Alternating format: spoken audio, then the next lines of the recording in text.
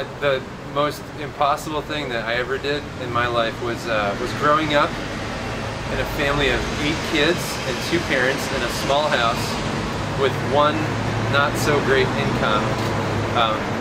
But we made it out. We all survived, and we're doing pretty good as a family. It was impossible. Big family, not a lot of money. That was hard.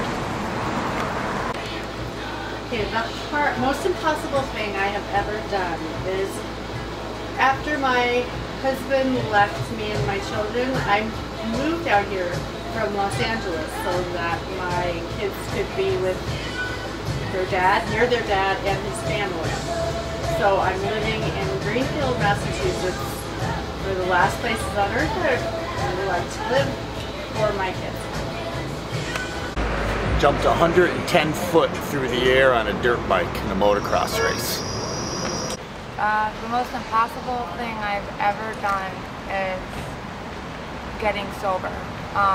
It was really hard for me, and now I'm going on 2 years this month, and I worked really hard for it, and I fought for it, and I lost everything in the process, and that was the hardest, and I felt at that time the most impossible thing, but it is doable. So I'm here today, almost 2 years, and every day is still a fight, still a struggle. Giving birth to a child.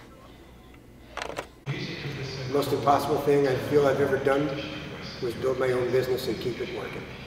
And then keep employees hired and paid well enough to be able to have their own home. I have ski jump up in Lake Placid off the big ski jumps up there, and they are I've jumped over 300 feet, so you can equivalent that to over a football field. Fall in love. Trying to make the United States stop killing people is the most impossible thing that I've ever tried in my life.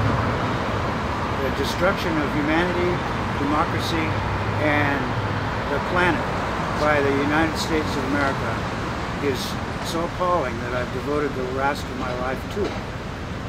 That's what I'm doing now. I'm 73 years old, I have a teenage son, and I'll spend the rest of my life trying to make a place to live in. The most impossible thing that I've ever done is doing a double backflip on skis. Okay, so the most difficult thing I've done in my life, I believe, is getting my first job, which is a real career, in Manhattan. I had been a high school dropout. I dropped out as soon as I got my driver's license in 10th grade, and I immediately started building houses in rural North Carolina. And I was a fairly successful, competent builder. I learned a lot and I did hard work.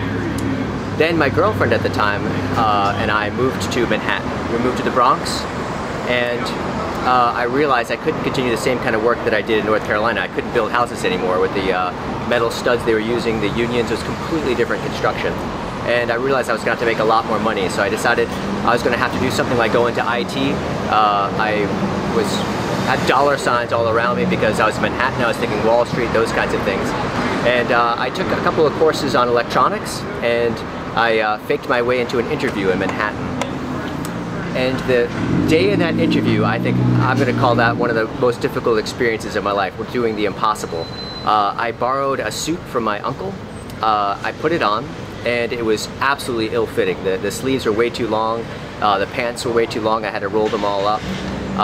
And then came the matter of the tie, and my girlfriend told me that she knew how to tie a tie, but when it came time to do it, she just didn't. And the clock was ticking away. The interview, you know, I had to get on a subway, take the number 2 down to Manhattan, and I thought, I'm not going to get this job because I don't know how to tie a tie. Somehow we did it. I went down to Manhattan. I had the IT interview. It was about, you know, it was a job for fixing computer problems, software problems, hardware problems. And they told me they didn't want me. They said I had no experience, and they didn't want me. And I did the biggest song and dance I've ever done in my life about how hard of a worker I am. I have no life, no friends, whatever. And I'm just dedicated to the job. And somehow I got it. After that, I worked very hard in IT. I became a LAN administrator. I was the first person to handle laptops when they came out. and I became interested in finance, and I went from one job to the next, having had no education, just coming from rural North Carolina, until finally I was working in the financial side of things in Wall Street some years later. Each one of those interviews was similar to the first, but I built on that experience of the first one, and bravery and desperation counted for an awful lot. Thanks.